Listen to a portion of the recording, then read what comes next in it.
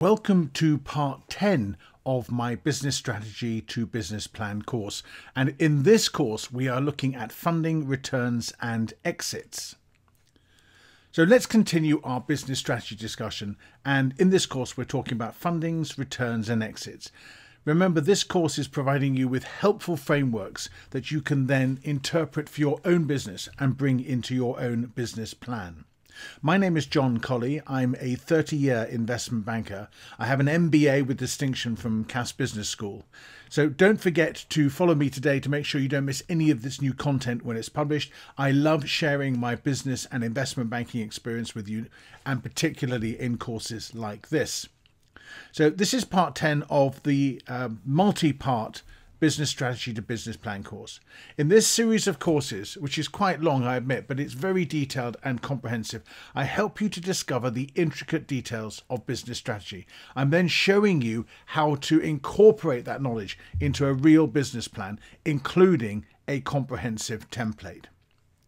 So in this particular course, we're going to discuss valuation, funding, exit and returns. And we're going to look at understand what factors are important to your investors to make sure that they get the returns that they're expecting and that you can deliver to them.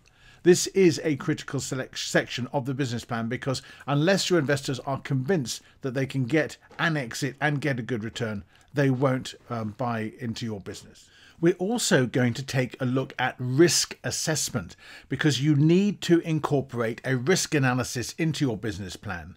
But to be honest, you should have been thinking about risk since we first looked at the SWOT analysis, where we look at strengths, weaknesses, opportunities and threats. And that's all about matching your strengths and weaknesses to the risk in the business, which is really incorporated in the threats part of the SWOT analysis.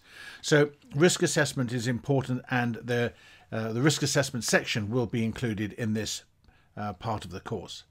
And of course, at the end of the course, we have our tie-in with the business plan. I provide you with a template and it gives you the opportunity to bring this into all this knowledge into your business plan to make sure your business plan is as comprehensive as it can be. Now, this class is for every finance or business student.